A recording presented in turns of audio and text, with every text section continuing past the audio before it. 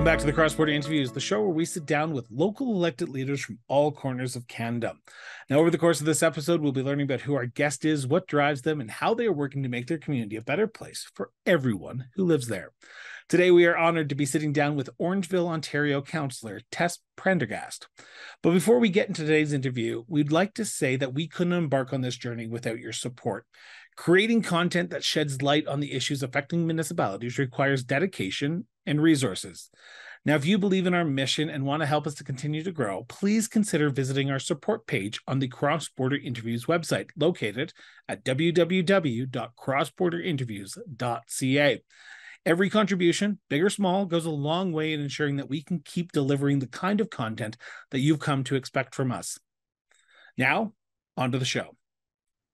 Tess, I want to thank you so much for doing this, for sitting down and talking about yourself in the town of Orangeville. I want to kind of get off to a normal start on this show, and that is, where did your sense of duty to serve your community come from, Tess? Well, I think it started when I was a young student myself in school. I always liked to sign up for student council or try to get involved in as many aspects of the school life as possible. And I see municipal government as an extension of that, wanting to serve and just ameliorate your local community and make lives for people better in your immediate surroundings. I know just municipal government, you're able to change people's lives directly, actionable change that can happen quite quickly. Can I give you a couple of examples, Chris, just within my first year? You go for it, Tess. You go for it. I am. You know what? Just sometimes getting an email about something, for example, lack of children's changing tables in a change room at our local community center. Send a couple emails, find out that it's not so hard to get some things put in if people in the community are asking, letting elected officials know. And usually if it's within the budget, those are things that can be done quite quickly. Another item was this year, we had a push for free menstrual products in town facilities. So that was the first motion I put forward as a councillor, was for the investigation for staff to put menstrual products in change rooms and public bathroom facilities within town. Our local school boards have those in the high schools. And I was just thinking that could be an extension of what the town could offer. And the cost is actually quite minimal. And if we're normalizing menstruation, women's health, people who menstruate, their health, it's important. And it helps have those conversations. I look at those kind of products the same as toilet paper. So I'm so glad that the town and our council was embracing to that movement. So before we get to talking about the town, I want to continue on the conversation about you for a few minutes, if that's okay. Sure, yeah. Now, I traditionally don't do a lot of research on my guests because I want to learn from them. But the one thing I do look at is elections. When was the first time you ran? When was the first time you put your name forward? And in my discovery, you had a very busy 2022. You ran provincially and then you ran municipally. You're not the only one, particularly in Southwestern Ontario, who did that. But I want to ask you, how was your 2022? Because I can imagine going from a provincial campaign where they're talking about provincial issues and then transposing that to a municipal campaign where you're talking about more local micro issues was probably a bit of a culture shock in some sense. But for you, what was it like to campaign twice in 1 year, but also campaign twice and then win successfully in your second time out? Well, I would say, so my first foray was in 2022 running provincially in Dufferin-Caledon. And that was it was a big culture shock, a big change for me to go out and hit the campaign trail. My background is in teaching. I haven't ever done that before, aside from, high school student council kind of stuff. And the main issues were affordability, housing, access to affordable housing, healthcare, and education. So the education piece is what really attracted me to running provincially. And yourself being in the municipal world and talking to a lot of municipal politicians, you see that all of those big ticket kind of issues that affect the province trickle down to the municipality. So lack of access to healthcare, it affects the municipality. It affects our food bank. It affects seeking affordable housing, people that are in need of supports. And maybe where there are gaps federally or provincially, we see those gaps as they grow by the time they hit the municipality. So big issues municipally. One big thing in Orangeville is affordability, our tax rate, access to healthcare close to home, finding family doctors, and just trying to have healthy, happy families in our communities. And I think that's all what Ontarians are striving for. You successfully are elected last year, 1 year ago, almost last month, October. Well, 1 year ago last month, Yeah. and it's probably been a very big culture shock for you because making decisions that impact your community, and as you so eloquently put it, the next day, the people, you are the closest to the people, and you are the ones that are making the impact of the people, literally the closest to them. For you, for someone who is a relatively, and I say this sort of with a broad stroke, a green candidate, a green councillor, because it's your first year in office, how has Yeah. the experience been as a municipal official in the town of Orangeville for yourself in addressing some of these big picture items that traditionally aren't in the municipal jurisdiction? You know, that's a really good question. I think we look at how we can offset the cost of living as best as we can, as municipal officials without affecting people's taxes, right? So what are some low to no cost ways that the town can help people when we can't really address affordable housing on our own because it's too big of an issue and it's too expensive, and that would require partnership from the province or the federal government. But the town of Orangeville, just before I came in, the term before me, approved a 2-year transit program for free transit. So here we are offsetting the cost of transit for individuals who use the bus. And what we've seen is over 100% increase in ridership. We have a town of over 30,000 people, but now we have packed buses.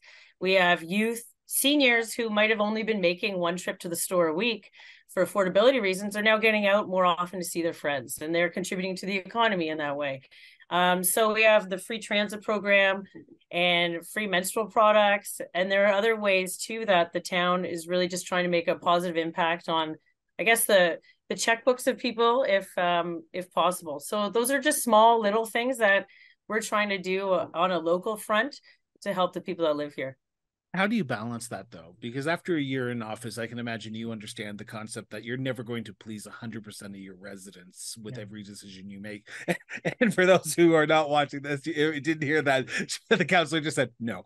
So No. I want to know, for you, how do you make decisions that are going to impact the majority of people, but knowing that the decisions you make are not going to be liked by 100% of the people?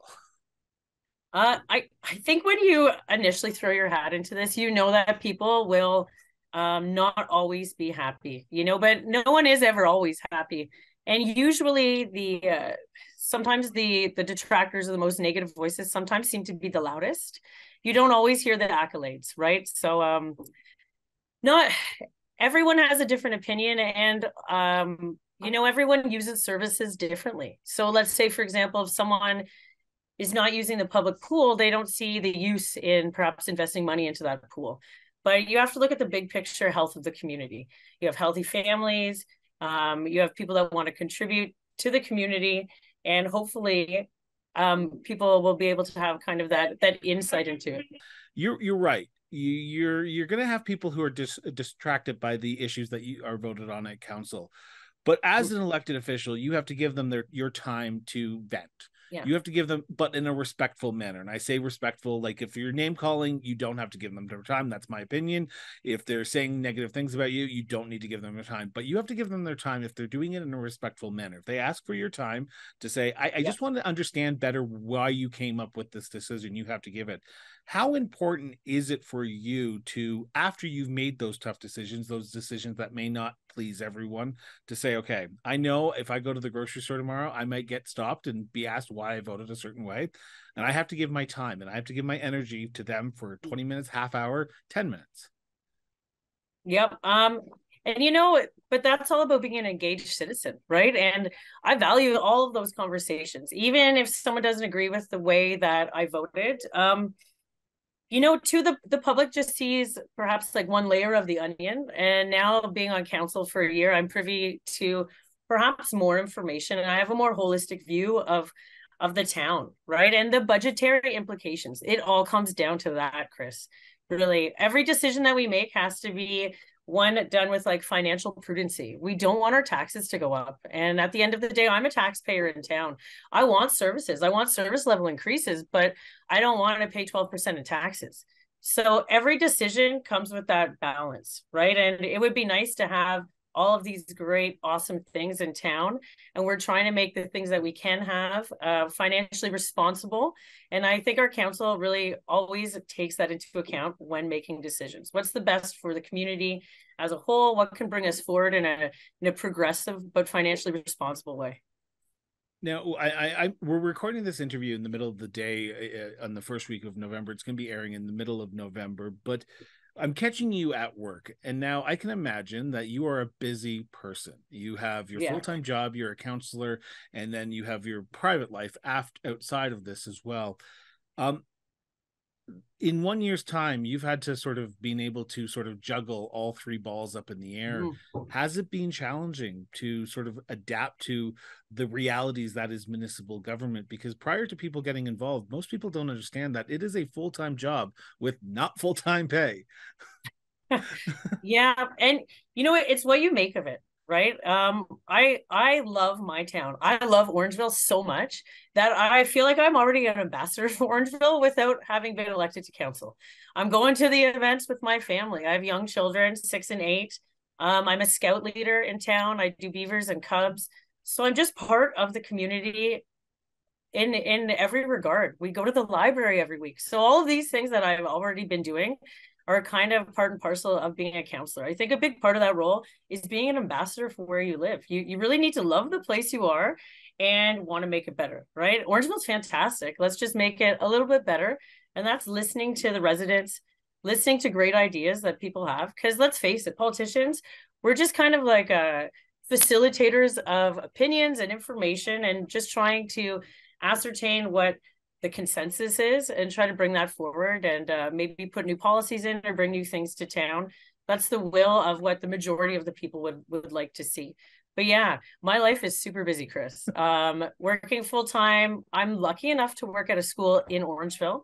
I can walk to town hall from my house. I can walk to my school. I have a very supportive spouse, my husband Ryan.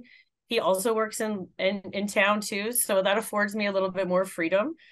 Without him, I don't think I'd be able to be doing this, to be honest. It's some late nights, more meetings than I'm used to, but it really is all worth it because I'm modeling to my own children and the children at school that throwing your hat into the political ring, it's not a far off or I guess something that's so like, sorry, I'm just trying to articulate what I'm thinking.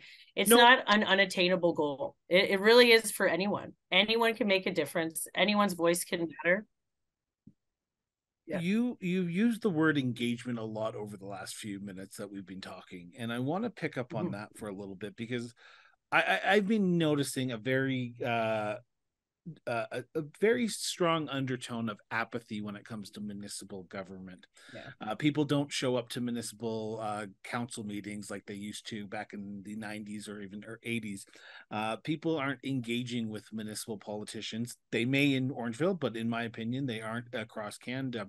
How do you see your role as councillor in changing the way that people engage with municipalities? Because the one thing I often hear is, as long as my garbage is picked up and my water's turned on, I don't care what's going on at City Hall. No, so engagement it's a huge piece. So when I was running provincially, a lot of people didn't have knowledge of the issues, right? The key issues. And at the door, you would kind of be giving your elevator pitch, but it also turned into just talking about what people should care about. But it's not my job to tell people what they should be worried about. It should impact their lives directly. You often find sometimes engagement is born out of capital projects not being completed on time or things that might impede people's flow of their daily life, like a traffic interruption, right? So sometimes engagement comes in the form of negativity, but it's just people are busy. There's an affordability crisis. People are working 2 jobs. They're just going from point A to point B and are exhausted. So I don't blame the average person for having low engagement. It's a difficult time right now to care about other things, right? When just worrying about your own life and survival is a huge issue for a lot of people. So that's something that I'm really aware of. I've always been hyper interested in politics and how I can help in this regard. And I think if you have people like myself or other like-minded municipal politicians to kind of direct people to where maybe their energies should be focused, it is helpful. Engagement can come through social media. I try to do a lot on Instagram. Our town communication department is doing a fantastic job, just trying to solicit resident replies. Our mayor, Lisa Post, has started with new town hall meetings with different councillors on different specialized topics. So we're trying our best. We did have such a low voter turnout in 2022 that, we're really hoping that we will increase that. And I think the median voter age in Orangeville might have been somewhere around 60 years old. So it's just trying to engage that younger voter. How do we make the younger person, younger family know that their vote does matter? A lot of the times the apathy is just born out of thinking that it won't matter who I vote for. It won't matter if I vote. You know what? But it does. It does matter. Every voice matters. We saw that with the Greenbelt reversal, right? Every person counts. And I tell that to my students all the time. Never feel defeatist about any of this kind of stuff, because every voice adds up to 10,000 voices, 30,000 voices, and then people have to pay attention. I want to turn to one last subject before we turn to the next subject, which is going to talk about those affordability crises and the issues of Orangeville and the accomplishments of Orangeville.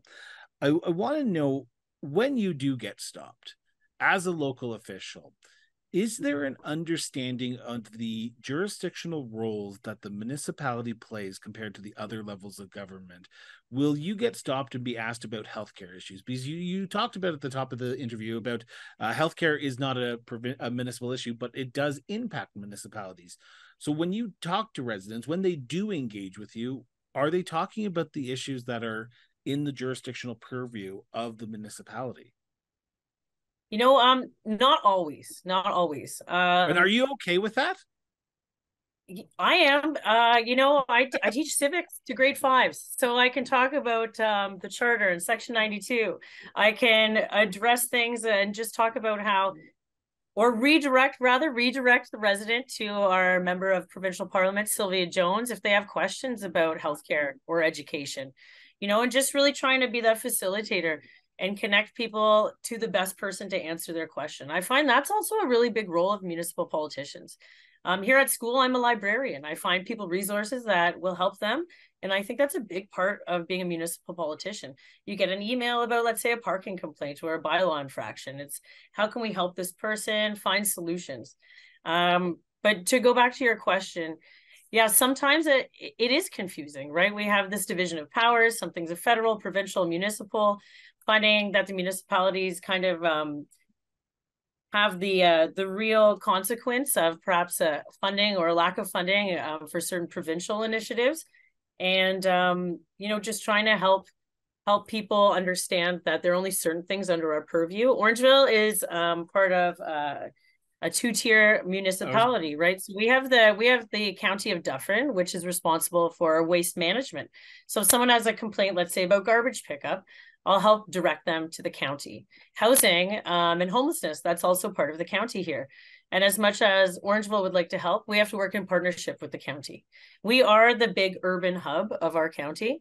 So we see a lot of the big city, I'm say big city, 30,000 people, but we see a lot of the bigger issues where people have to come to Orangeville for services, right? So we are addressing those in a different way, just because of the nature of the geography of our area. I just want to say that this is a policy of this is not a policy of council, or direction of council, or motion of council. This is a conversation between the councillor and myself.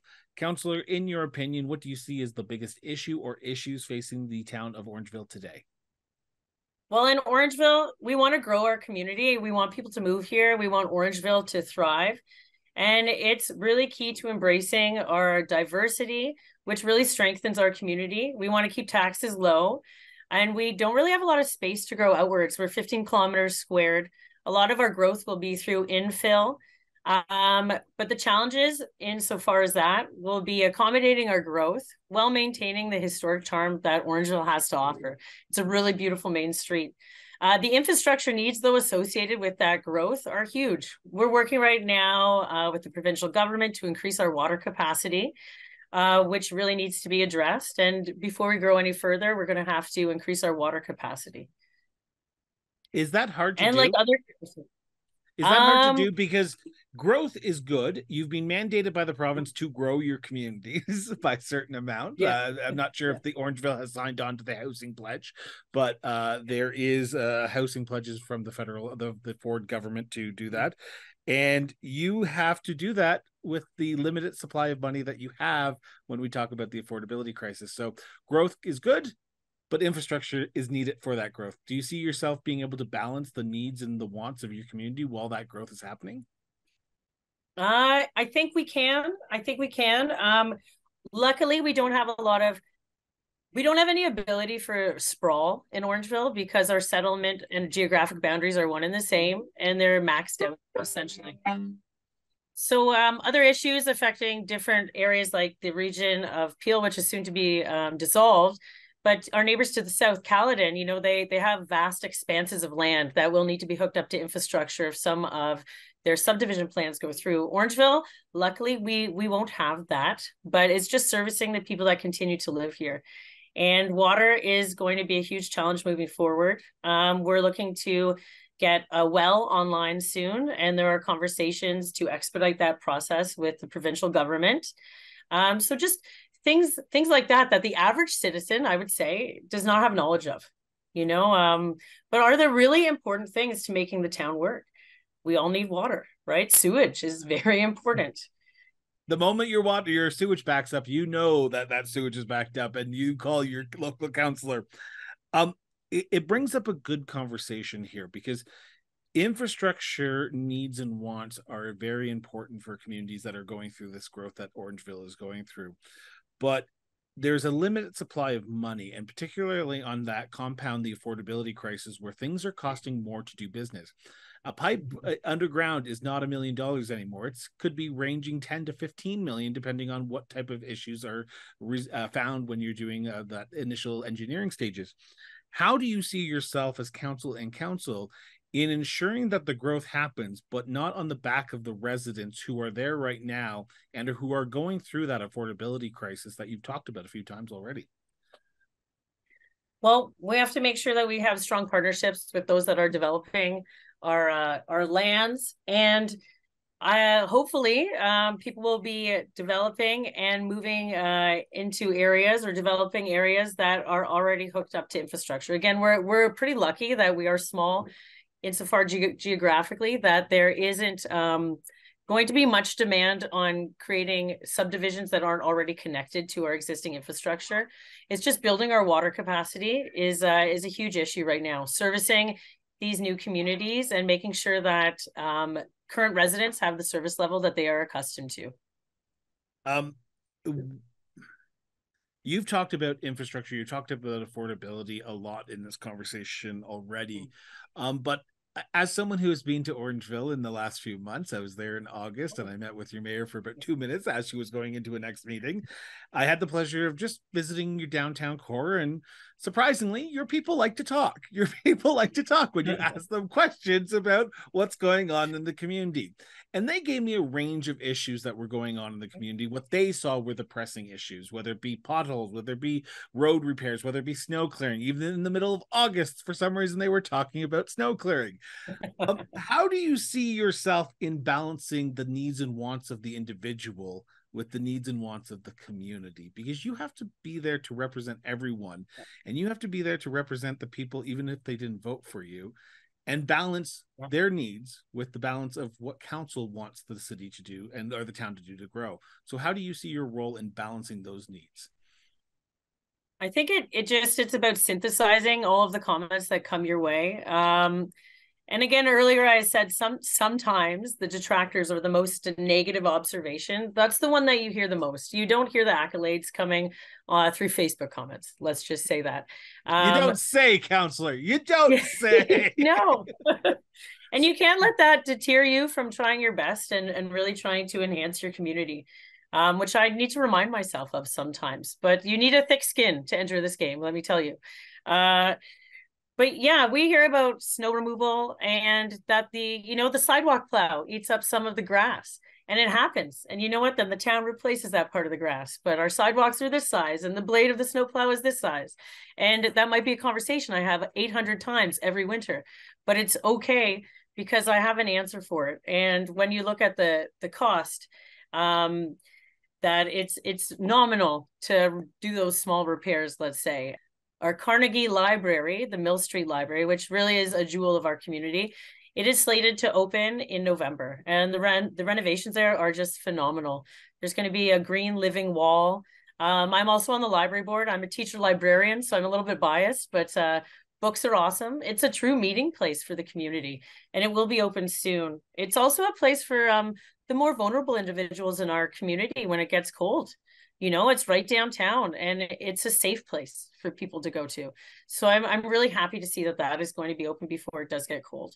And the librarians that work there, the staff, the frontline staff are phenomenal, and they're doing everything they can to get it up and running as soon as possible. I've been accused on this show of only talking about the negative issues that municipalities are facing. So I'm going to reverse the question a little bit for you here.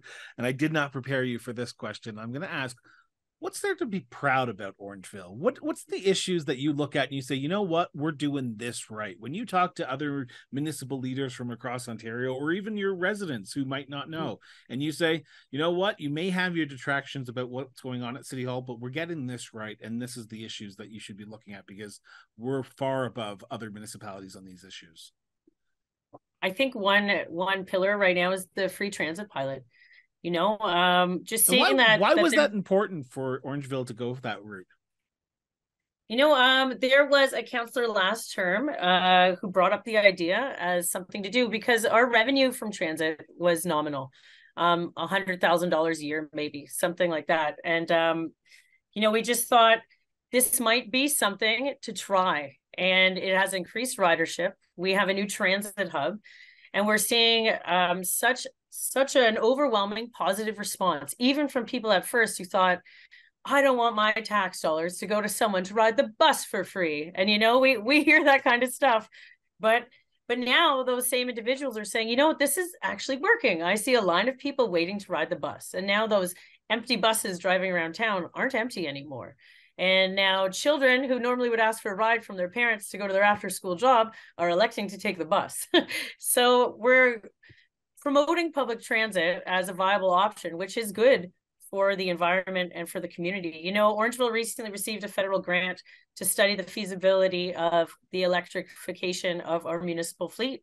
And so as we move forward, hopefully to a more sustainable future, this is one way that Orangeville is kind of doing its little part. Another really great thing about this town is our council. We have a very progressive council who is always trying to work together. And, we have our differences here and there, but we're always looking in the eyes of progress. For a small town, we have a pride event, Celebrate Your Awesome, which is really important to me.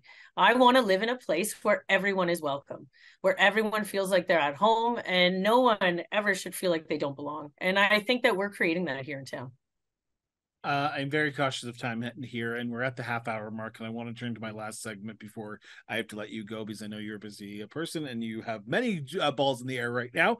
I want to talk about my favorite subject, and that's tourism. I love tourism. I enjoy tourism. I visited Orangeville, and I feel like I've just scratched the surface. I'm planning to come back this summer, or next summer, I should say, 2024 summer, and hopefully go a little bit more deeper into the tourist spots and the hidden gems. So as a counselor, as someone who's an ambassador, to quote your own words, of your community, what do you tell people to do in Orangeville when they get there? Well, the first thing, you should take a walk down Broadway, our main street. We have many fantastic shops and restaurants. Every Saturday morning, right outside of Town Hall, we have a farmer's market, it's really a treat. We have local food vendors, people that make honey. We have wonderful stops along the way. The first weekend in June, we have the Orangeville Blues and Jazz Festival, which attracts multitudes of people from all over Ontario. And it really is a small town community feel. We have a vibrant art scene. We have Theatre Orangeville, which is actually in City Hall, or I shouldn't say City, Town Hall. And we put on many fantastic shows, and they also service school children during the year. And really, if you're looking for a fancy night out, you can go to the theater. You can go have a meal at one of the fantastic restaurants downtown. But in addition to that, I'm a real outdoors type person. Orangeville is amazing on its own, but what makes Orangeville fantastic is access to the trails and the hiking and the breweries and the wineries of Dufferin County and Caledon. You know, you are 20 minutes away from the Bruce Trail. You're 5 minutes away from Island Lake, which is an 8-kilometer trail run by the Credit Valley Conservation. It's just outside of town in Mono. It kind of shares a border with Mono and Dufferin or Orangeville. And, you know, you have 8 kilometers, you feel like you're in the forest, you're in the middle of nowhere. So you can always escape for that kind of connecting with nature, but also have the ease and access of having a vibrant downtown right there. It really is the best place to live. You know, I love living in Orangeville. So I've got to ask that question because it is the $1 million question that I end all my interviews off with. And I think it's an important question. I think every municipal leader needs to be able to answer this.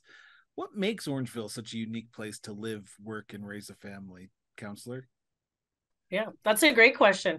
And, you know, it's an hour away from Toronto. I grew up in Toronto. I grew up in Scarborough. And it was really hard to access nature. You never felt like it was close. Here you do, and you can. And I think with the busyness of our current society, it's nice to get in touch with the trees. Right now, Orangeville, we have a huge goal of reaching a 40% tree canopy by 2040. You know, we prioritize the environment. And I do believe that Ontarians crave that. We want greenery around us. And Orangeville has that to offer. In addition to that, it is a beautiful place to raise a family. You feel safe. You feel safe walking down the street.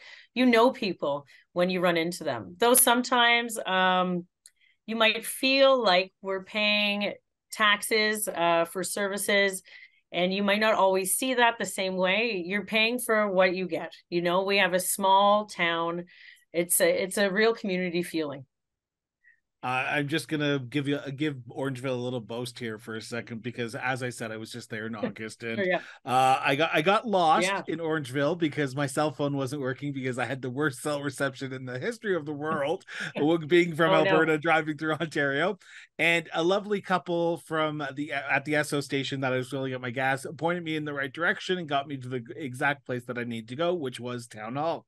And then on top of that, as I was walking downtown, people were asking me where I was from because they saw my Alberta license on my car. They're going, "Oh, well, what brings you to Orangeville?" So I had to explain. And then to piece de resistance, and this I didn't even tell the mayor this because it was as I was leaving. I was going through Tim Hortons and the person in front of me paid for my coffee. So I don't know what's going on in Orangeville, but you guys are a friendly community and I would come back in a heartbeat. So thank you so much for this. And thank you so much for sitting down with me. Thank you so much. You know, Orangeville it's a friendly place. It really is a nice town. If I could choose anywhere to live, I would choose to live in Orangeville. You know, we have a sense of community through and through. And even though, as we mentioned before, sometimes there can be negative comments, but I always look at it like this. If we're not looking at things through a critical or cynical eye, sometimes we won't beget any change. We can't be complacent with what we have, right? You need to always be looking and searching for ways to do things better. And sometimes through that kind of analysis that you get from the resident, you're able to surmise if there is a way to do something better, or maybe you hadn't seen it through that lens before.